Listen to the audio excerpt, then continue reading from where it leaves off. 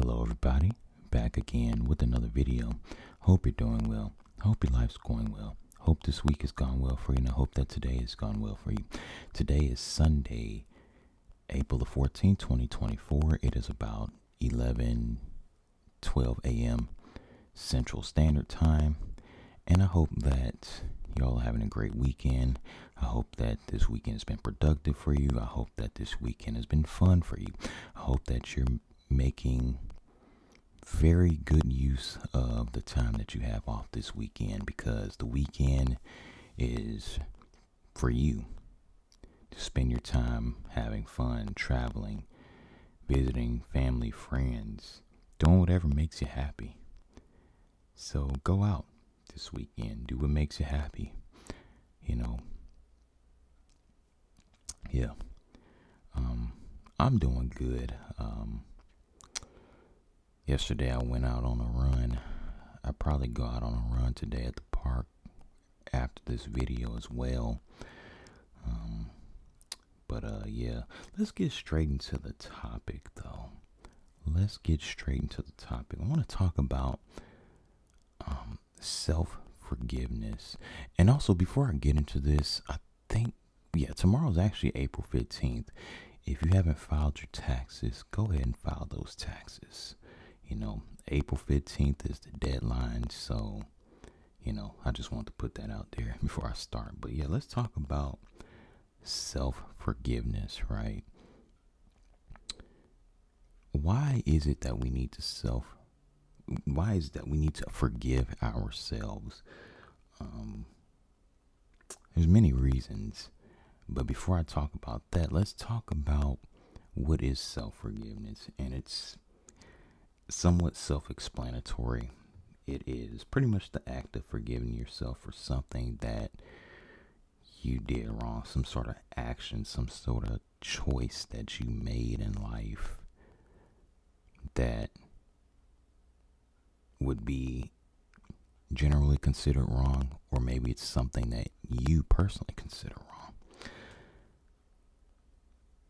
You have to forgive yourself. You don't want to let a mistake just eat at you, right? You don't want to let a mistake just, mentally spiral you down into depression, because that's what can happen if you don't forgive yourself. And this is something that,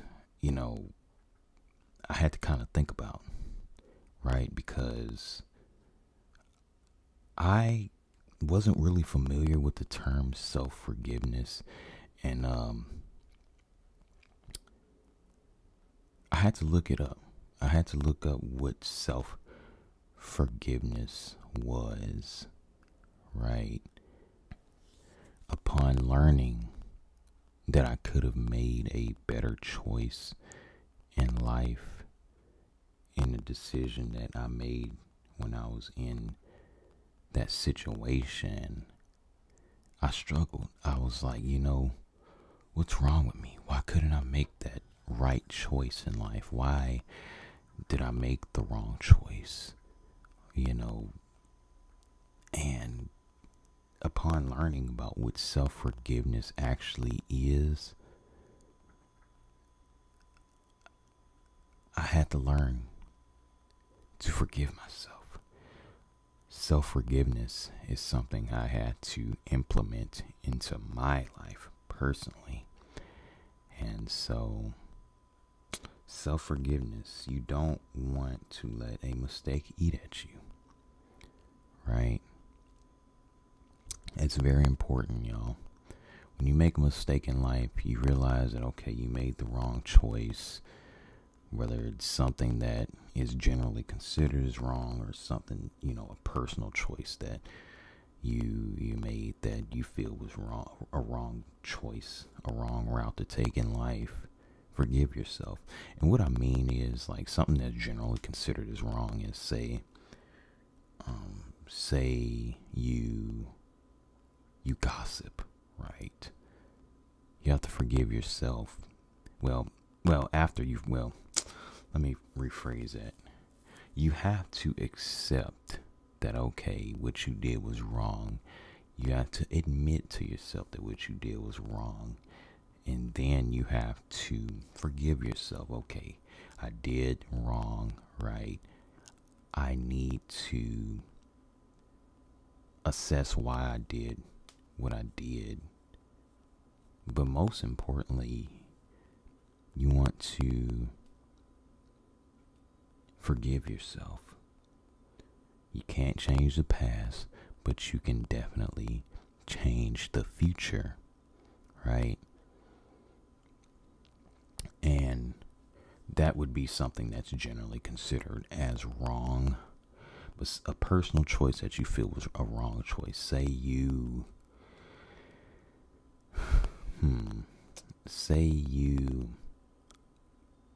didn't check the weather, right? And you work outside and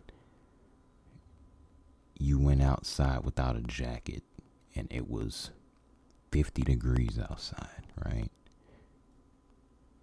Now you're going to be so cold all day and miserable at work all day, and you're going to come home because you pretty much had a bad day because you left your jacket at home and now you were freezing all day. And that can be seen as a personal choice that was wrong. But even with that, you have to forgive yourself. You have to, tell yourself, look, I made the wrong choice. I'm a human being. I'm flawed. I make mistakes. But I forgive myself. I'm going to keep moving forward. And moving forward, right, I'm going to have to learn to check the weather more. Because you have to remember, any mistake you make is a learning. It's a learning experience. I bet you now that you made this mistake, you're for sure going to be checking the weather more. You're for sure going to be making sure that you have a jacket when it's cold outside, right? And so, that is just one example of you making a personal choice that you would consider as wrong. It's not something that's generally considered as wrong, right? Because there's people that don't wear jackets in 50-degree weather, but you knew that you were going to be cold in 50 degrees.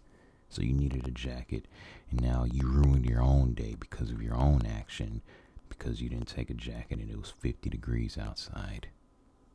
So you have to forgive yourself, because time is going to keep moving forward no matter what. Time doesn't stop because you made a mistake. Time doesn't stop because you made a bad choice in life.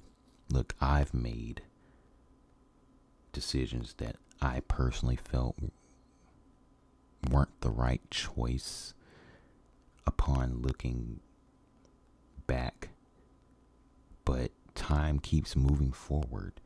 And a true testament to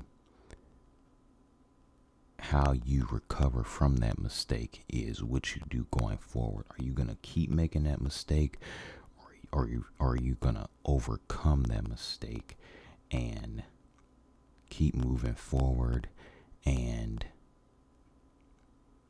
choose the right path moving forward?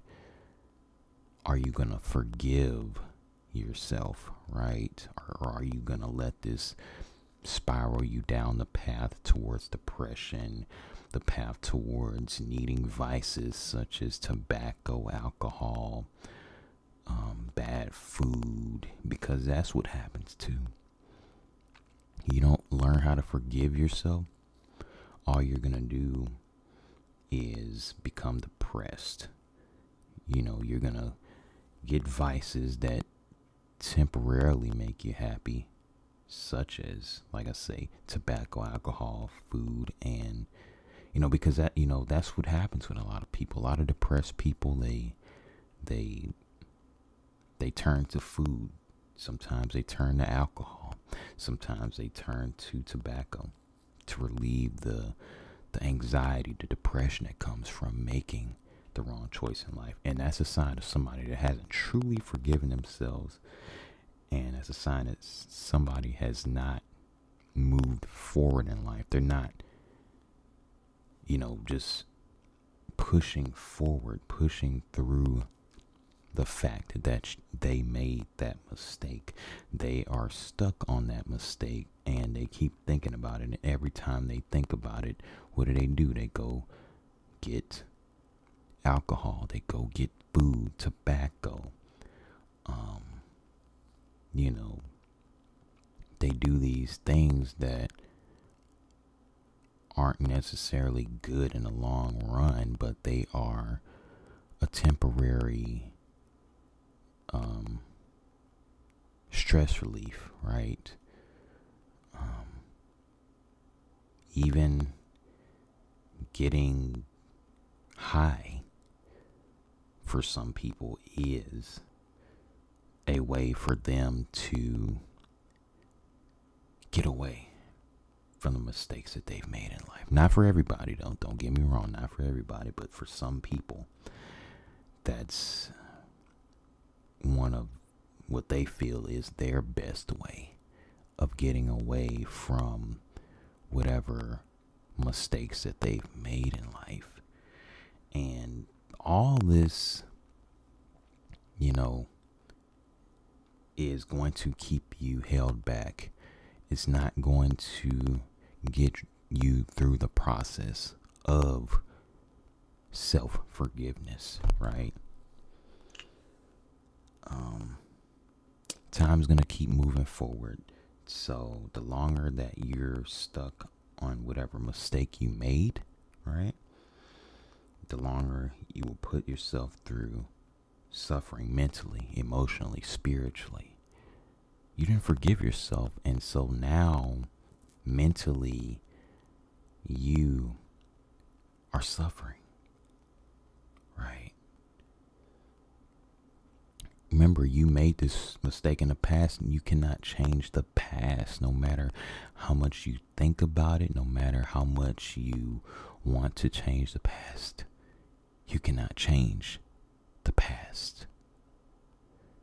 I hope y'all are really grasping that concept. You can't change the past, so why do you spend so much time harping over this mistake, right? This mistake that you made in the past. You can move forward, though. Part of that through self-forgiveness. Once you forgive yourself, you can move forward and you are able to make the right choice in the future. You know what the right choice is now because you know the mistake that you made and you know what you should have did, right? You can dictate how you move forward. So why are you stuck in the past? Why are you stuck on this mistake that you made?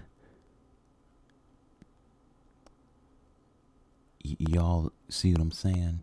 Why are you so focused on the past? That's a sign of somebody that has not forgiven themselves. If they're so stuck on this mistake, depressed, sad about it. Look, you made the mistake. You can't change the past. Why are you so stuck on it? Just think about that, y'all. For example, let's go through an example, right? And this is an example that can be seen as pretty bad. Let's say you cheated on your spouse. What you first want to do in the process of self-forgiveness is address, why did you do that? Why would you do that? You have to answer that yourself. You have to answer that yourself. Why would you cheat on your spouse? And you really want to take a deep dive psychologically as to why you would cheat on your spouse. I mean, do you fall for people really fast? Surely you didn't forget that you had a spouse at home, right? You have to address that part of you. You know, is it because your spouse is giving you problems and you just wanted different energy from somebody and you just got carried away? You have to address that. Why did you do that? And then after that, you have to forgive yourself, because something serious like that will eat at you if you just keep harping on it. But what you better do is make amends with your significant other if you did something like that. But of course, you have to forgive yourself too. You know, because something like that, you know, you're just up one night and you're just thinking about that, and you know that can really eat at you. And you're just thinking about how bad it was, how big of a mistake that was, that you cheated on your spouse. You know, like I say, that's one of those things where you're up late at night, and that's when it really hits you as to how serious that is to do that. Why did you do that? You have to answer that question. Once you answer that question, you can forgive yourself, right? You can forgive yourself and you can be a better man or woman moving forward to your significant other if they decide to stay with you, because some people, they cheat. If you cheat on them, they're going to leave you right away. See, with this example, you're not beating yourself up over it, but you're being proactive. Whether it's going to counseling, whether it's talking it out with your significant other, you have forgiven yourself for this mistake, right? You cheating. You have to, because it's going to make you a better man or woman to your significant other. Because if you spiral down the path towards depression, all that's going to do is lead you towards being somebody that is, just sad all the time. And no one wants to be around a person that's sad and depressed and negative all the time because, I made this mistake in my life. I made that mistake in my life. No one wants to be around that kind of negative energy. And so, if your spouse forgives you, especially if your spouse forgives you, just keep moving forward. Look towards being a better person in the future, right? Don't be stuck on the fact, okay, you cheated. You cheated. You cheated. If your spouse forgives you, why are you not forgiving yourself? Why are you constantly beating yourself up over this mentally? All you can really do is grow from your mistakes, right? And so if you're unable to forgive yourself, then you're pretty much stunting your growth mentally, spiritually, emotionally, right? All these mistakes, right, that you made in the past, it's okay. Forgive yourself. We all make mistakes. We're human beings. We're flawed. We're not perfect. Just remember, we all make mistakes, y'all. It's not that big of a deal. Some mistakes are more serious than others, but the process is the same. You have to forgive yourself. Gotta forgive yourself. If you can't forgive yourself, do you love yourself? Because self-forgiveness is part of loving yourself. If you love yourself, you would forgive yourself, right? Another example, right? I kind of talked about it a bit earlier. You gossip a lot. Gossiping is not a good thing. You gossip about coworkers, which can lead to a hostile work environment. You gossip about family, etc. You're gossiping, right? You've come to the realization that you do this. You should acknowledge and admit that this is what you've been doing. Then you have to forgive yourself. Ask yourself, why do you do this? Is it a character flaw that you have? If it is, it's something that you have to work on. And this is all part of the self-forgiveness, self-healing journey, right? Also, you don't want to worry about whether other people forgive you or not. I mean, I guess depending on who it is, you should care somewhat, but if they don't forgive you, you can't harp on that either, because you can't control somebody's response to a mistake that you made that happened to affect them, right? Say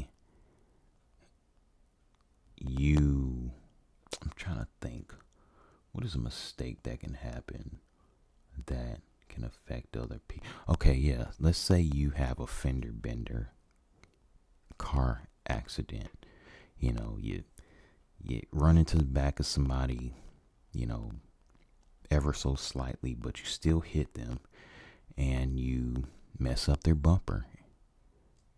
And they're angry, they're mad, you're apologizing to them, you're pleading, you're begging for their forgiveness, and they say they're not going to forgive you. It's somebody that's just so mad at you, right? Okay, if they don't forgive you, then so be it. But you have to forgive yourself that you made the mistake in running into the back of them and messing up their bumper, right? That's something that can affect somebody. But that's something that if they don't forgive you, you can't let that bother you. You have to keep moving forward no matter what, y'all. Can't let that affect you. You, most importantly, must forgive yourself. So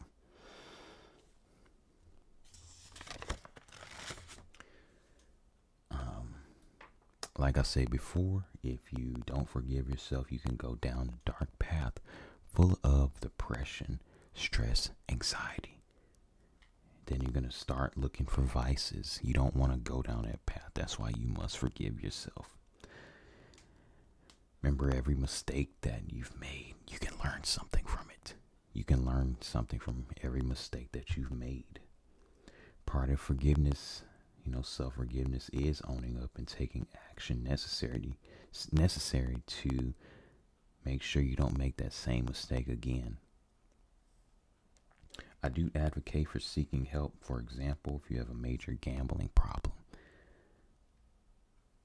there are resources out there to help you, as well as resources, whether it's counseling, whether it's,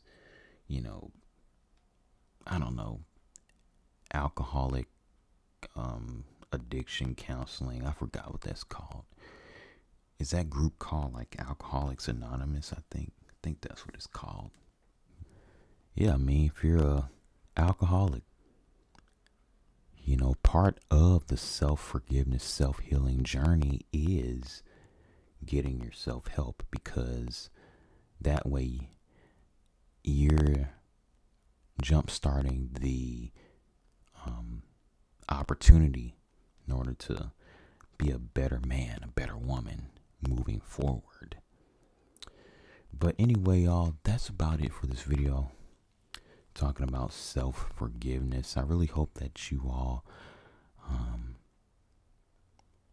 are able to forgive yourself in any mistake that you've made in life, and you're able to move forward, and you're able to live a happy, healthy life, forgiving yourself, moving forward no matter what.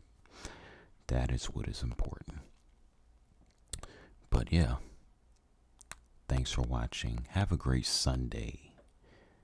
And tune in for another video.